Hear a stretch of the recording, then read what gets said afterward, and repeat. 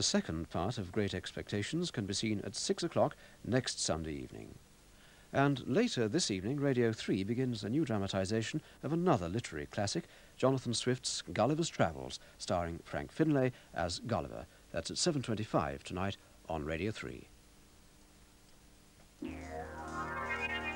A look ahead now with Hugh Scully. Hello. This week on Nationwide, we'll be looking at the new BL car, the Triumph Acclaim, Leyland's latest lifeline. In Watchdog tomorrow, the ransom strip, the perfectly legal device used by some property developers to make your building site worthless. And prams. If you think this is one, you'd be wrong.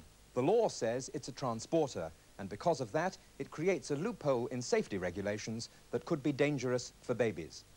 And we'll be following an expedition to raise the Mary Rose, sunk off Southsea. All that this week on Nationwide. In 35 minutes, the Sunday film is set in Normandy in the 11th century and stars Charlton Heston as the warlord. First on BBC1 from Jarrow, Songs of Praise.